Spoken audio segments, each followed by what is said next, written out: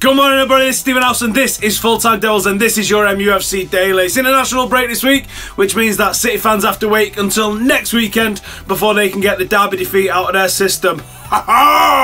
Anyway, first up for you this morning is Sergio Romero has been talking, and this is what happens, isn't it? International break, everybody goes back to their home country and they all start giving interviews that they reckon's never going to get back to the UK.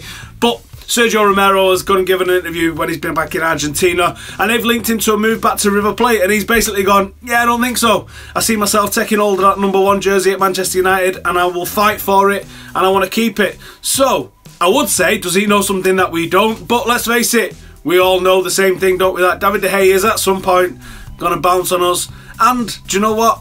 He's right. He did look alright when he came in, Sergio Romero. Is he a good replacement for Spanish Dave should he bounce?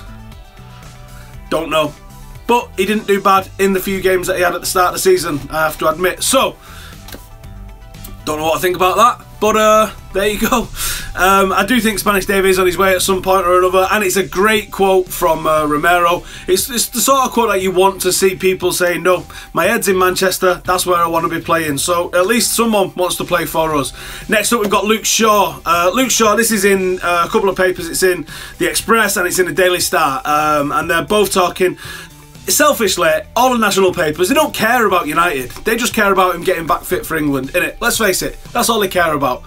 Now, they're both saying sources close to the player, sources close to the club. None of them have got anything concrete to go on whatsoever, and they're just saying that he could return for United before the end of the season, and he's still in Roy Hodgson's thinking. Well, yeah, do you know what? He could return before the end of the club season, but do you know what? I reckon he's going to need 5 or 6 games, which means he needs to be getting back before the end of this month, I think.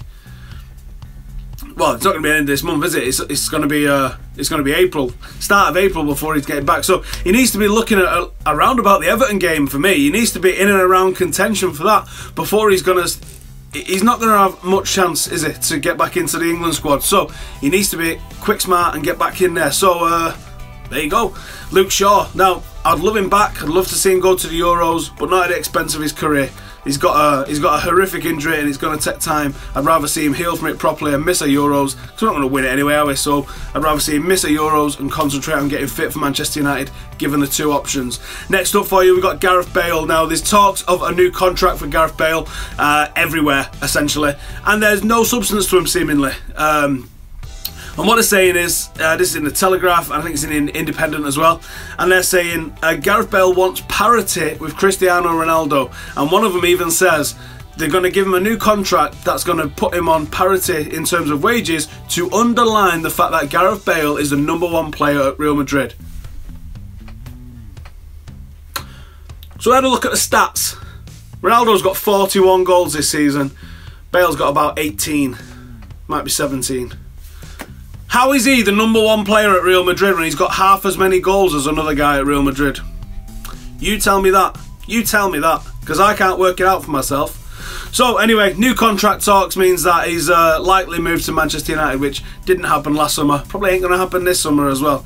And finally, we've got for you Eric Steele, former Manchester United goalkeeping coach, even manager, has been talking to a paper up in Newcastle. I'll post the link below. There's no crazy quotes, there's no gossip, there's no nothing like that, but it's a really nice interview from someone very open, and he's give good interviews in the past before. He gave a really good one to United We Stand shortly after he left.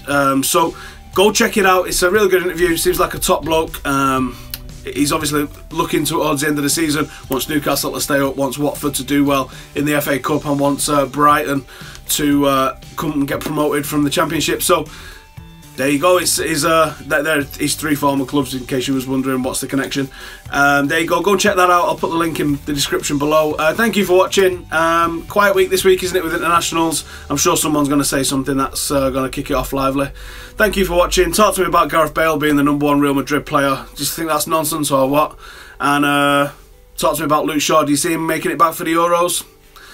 Whatever. Stick it in the comments. See you soon. Because Manchester is, of course, red. Yes, United won the Manchester derby yesterday, beating City 1-0 thanks to Marcus Rashford's goal